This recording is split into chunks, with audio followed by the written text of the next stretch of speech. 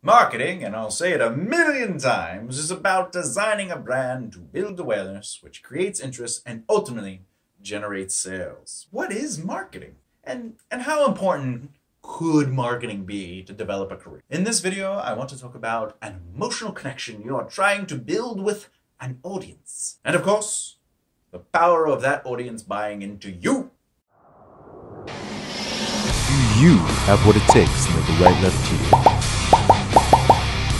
Do you? If you haven't already, please subscribe to my channel for videos to educate, entertain, and enlighten. Marketing is first and foremost about establishing an emotional connection with an audience. When people believe in who and what you are, they will invest in you. Well, Tom, how do we know that they are even buying into our brand? Good question.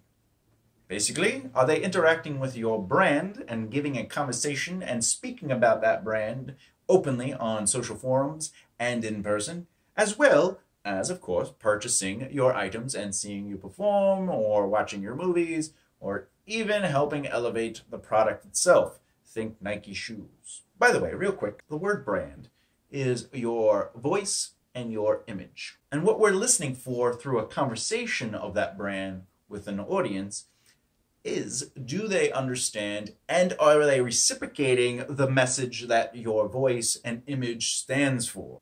It's a change of the brain. Stop thinking, how can I sell?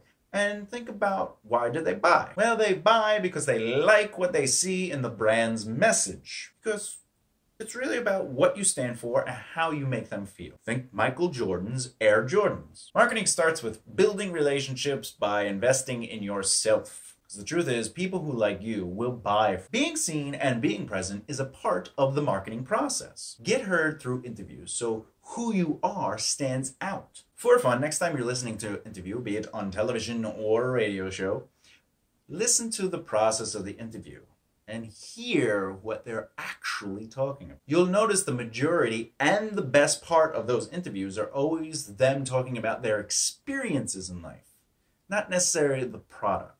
They may mention the product, they may slip it in there, but the majority of the conversation, what we are drawn into, is the experiences they are letting out. Because we don't care that the movie's coming out Friday. We already know the movie is coming out. We don't need to listen to the person being interviewed going, the movie is coming out on Friday. Oh, is it? I did not see the 1,000 marketing advertisements and all the trailers. What captures our interest is that maybe they did something funny on set and they're telling that story. Think of it like this. Tom Cruise just recently did another Mission Impossible. I think it's Mission Impossible 300, whatever it is.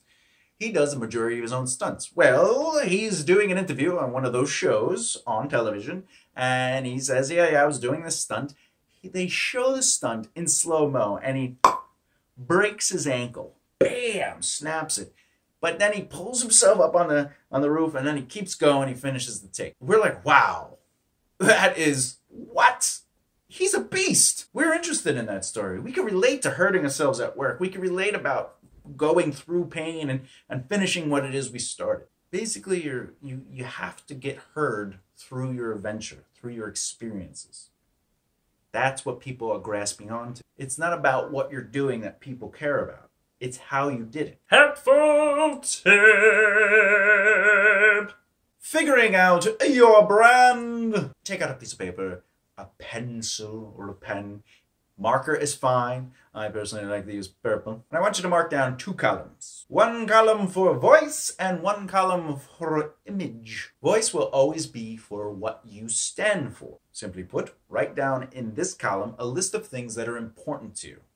The things that you have stances on, your philosophies, the way you want to influence life. For example, I personally believe in teamwork and working together. I also happen to believe that one should laugh at themselves and not really take themselves seriously in a way they can laugh at themselves and the world around them. The voice is something you keep in your dialect. Now, it doesn't necessarily have to be what you're physically saying, but it needs to be what you present yourself with. Thus, that's why with my brand, you see me often helping people or motivating people, and on top of it, if you look throughout my entire social media, I have a humorous overtone to my presentation. Same thing with your image. When you write down your image, think about your style, the color schemes, and the overall look you want for both yourself and the mission at hand. The mission would be your career. If you want to be an actor or a comedian or own a business, this is a part of your image as well. Think of Johnny Depp and his unusual appearance.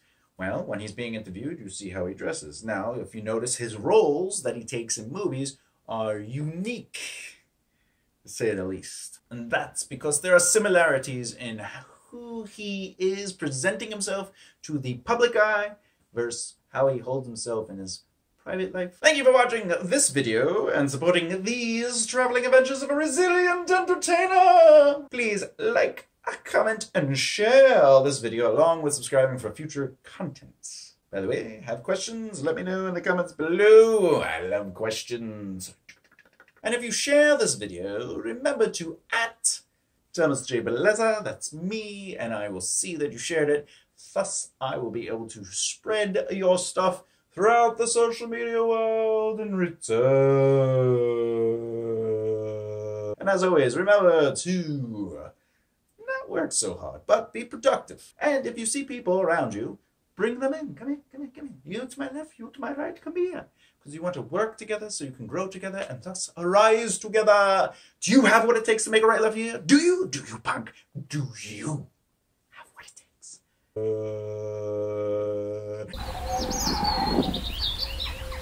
Oh dear.